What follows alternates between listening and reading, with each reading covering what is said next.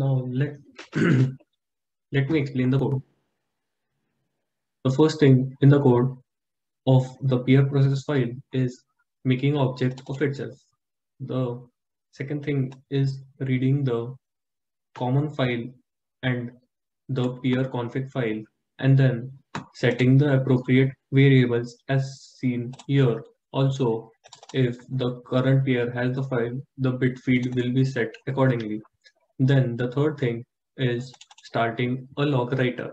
After all of this is said and done, then the peer process checks if it has the file. Then if it has the file, it is accepted as a server in the sense which does not require to download a file but only to send the file to other peers. If it does not has the file, then it is listed as a server and also a client, and these both are run as threads.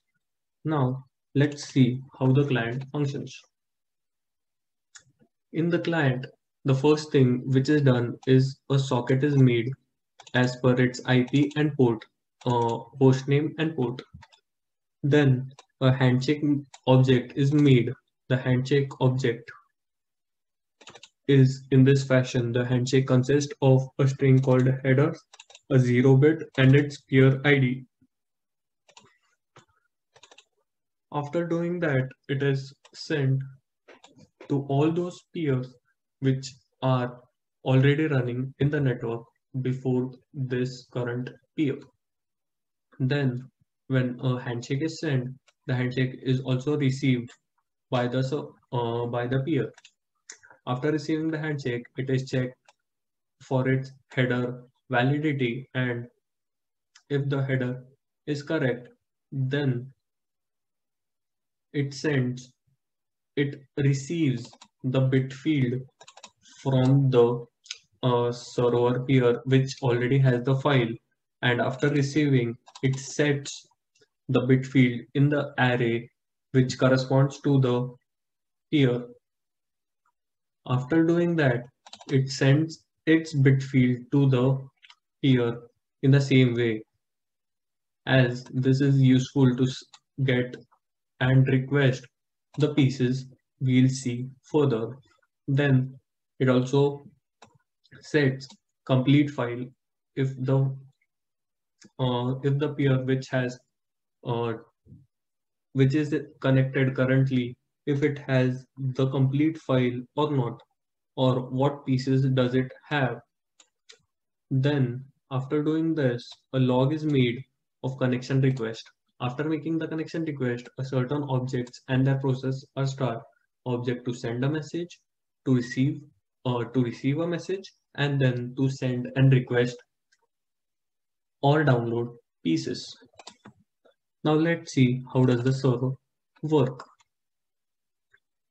In the server, as we know, it will always be on a listening mode, which will always accept of certain connections from other peers.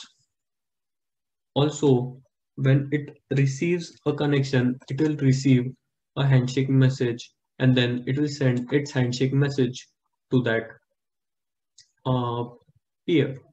After doing that, it will check for its header and everything. It will extract its header, and if it will check if the header is valid or not. After doing that, it will do all those same things. It will send its bit field, receive the bit field, check if it has the complete file or certain amount of process or certain amount of pieces, and then make a log entry and start a certain objects. Now let's see how does a send message work. In the send message, it's a simple thing of writing everything to the output stream in a synchronized fashion, which means if we take into consideration a peer 1, a peer A, then every message from peer A will be in synchronization, which means after writing message 1, then only it will write message 2, message 3, and in the same way the messages will be forwarded. Now let's see how does the receive message work. As we know, the receive message, where is it? The receive message will constantly be on looking for the input stream, and then it will check what is the message in the input stream. Yeah. Also, it checks as it starts, it's check for the type of message, whether it is choke appear, unchoke appear, interested message, not interested message, and so on. This is for a have message, the type 6 is for which piece is requested, and etc. All the other things which it can do. Now let's see how does a request piece work. If it does not have all the pieces, if a peer does not have all the pieces, it will iterate through its peer neighbor peer list and see and try to unchoke them which have the pieces. After doing that, it will, if it has, now there can be two conditions. The peer has the complete file or it does not have a complete file. If it has a complete file, it will merely say that I have a complete file. I log it down, merge the complete file, and then be only a server and not a client. Then if it receives a interested message from a certain peer which has a complete file, but it does not have if this peer does not have a complete file, it will check for all the interested message which it has received from other peers and then try to request a piece from them in a synchronized fashion. If that server is not interested, then it will try to check with other servers, other peers, etc.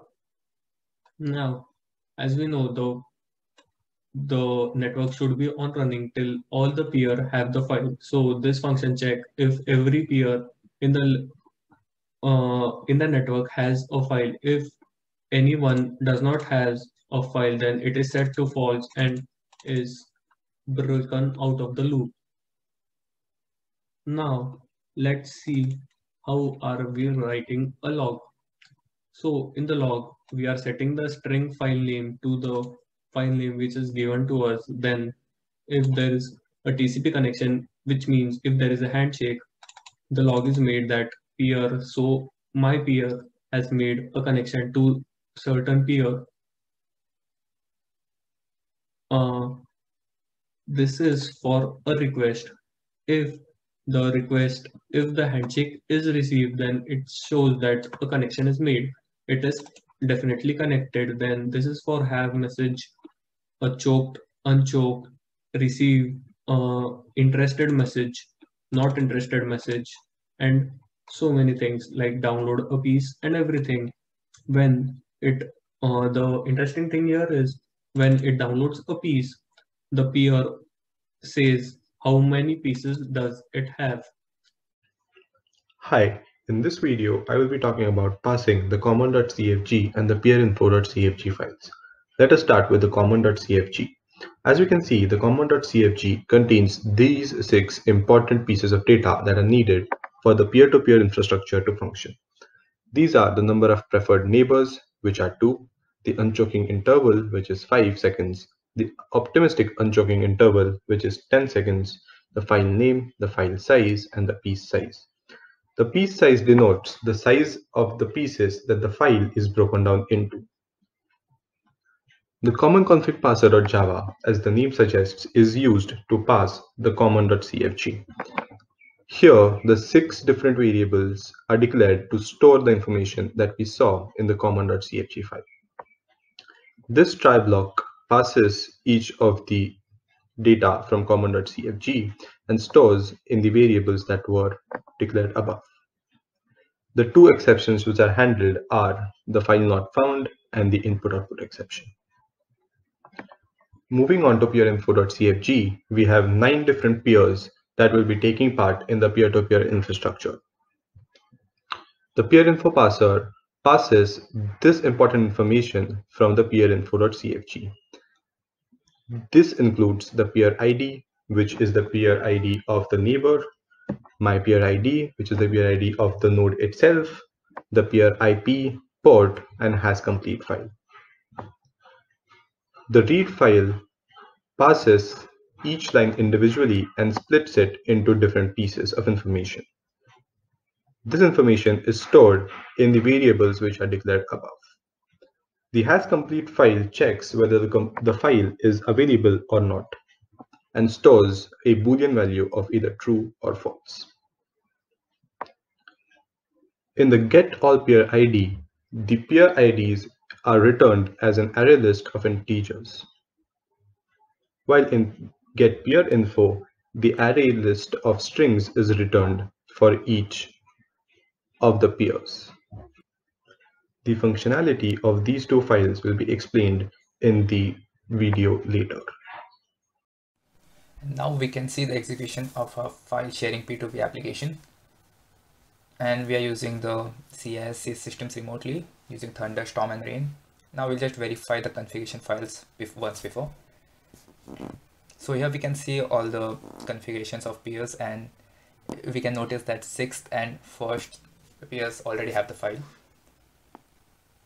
Again, we'll verify the common configuration, and the file name that we are going to share is the file.dat. Here we have the choking and unchoking intervals. Over here we can see the folders for peers 1 and 6 exist because they already have the file. As we can see here, the file exists in peer 1001.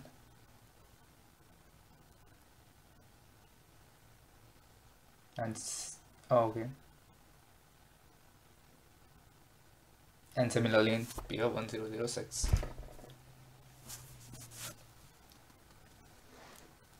So we'll now execute application.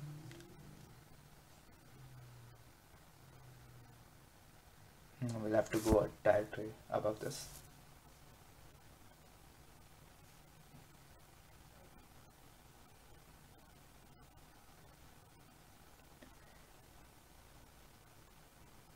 So now the first peer which has the file is waiting for someone to make a request to it. And as you can see, as soon as a peer joins the network, a handshake is completed between them and file sharing begins. So as instantaneously as soon as peers join the network, they are making requests to all the peers that are previously active. As you can see, peer 1006 already had a file, so it waited for peer 7 to make a request to it, and likewise up to peer 1009. So these are the actions, these are the events occurring, and we'll look at them through logs later on. A peer finished, completed downloaded a file, and now it is waiting and for everyone is communicating with the others to share its file and waiting for the termination of all peers. So the peers actually wait after completing the download so that they could service other peers that are still left in the network. And every peers concurrently stop execution once everyone has a file, which we will verify here.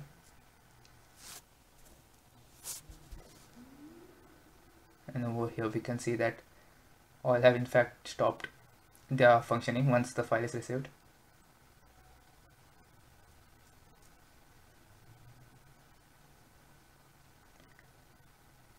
So now we'll try to investigate the log files and see what actions did take place during this execution.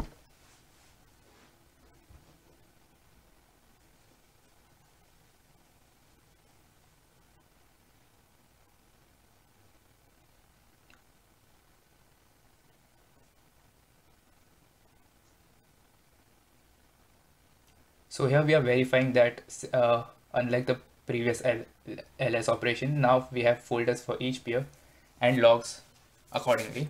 So we can check, so we know that the logs have been created, and we can check it and verify what actions did take place during the operation.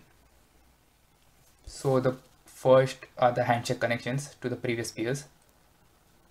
So 1004 attempts handshake with 1, 2 and 3 peers and unchokes the two preferred neighbors when it has been sending have not interested messages subsequently. Here we can see it downloading the pieces.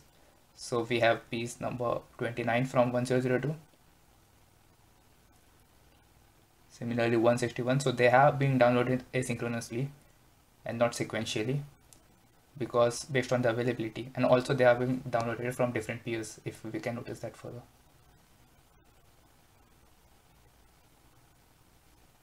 Peer 3, so we can see that it has been downloading from 2 different peers.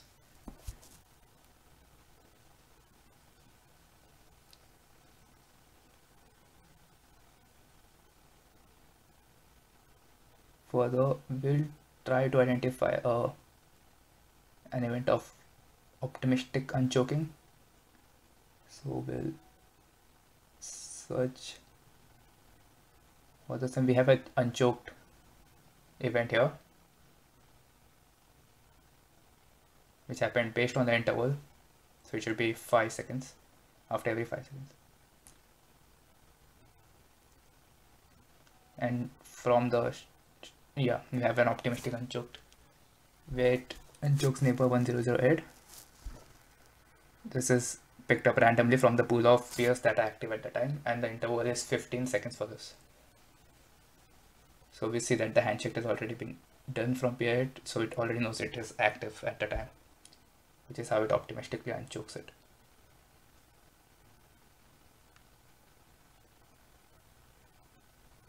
And then we look at the have messages and the communication, and peer 1004 also has been choked by peer 1003, which is again determined by the preferred neighbors array list.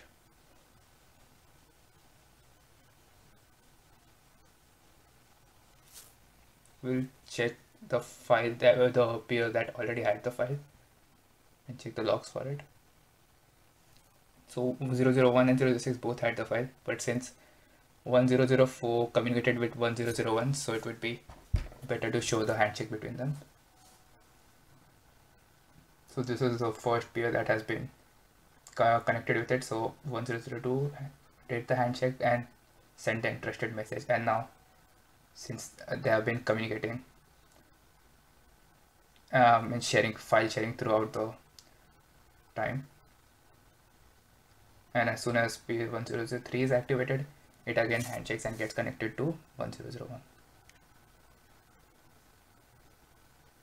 So, and then peer 1004 handshakes and communicates to 1002, because now 1001 is servicing 1002 and 3, so they have pieces of the file, and as you can see, server nodes the pieces that has been communicated.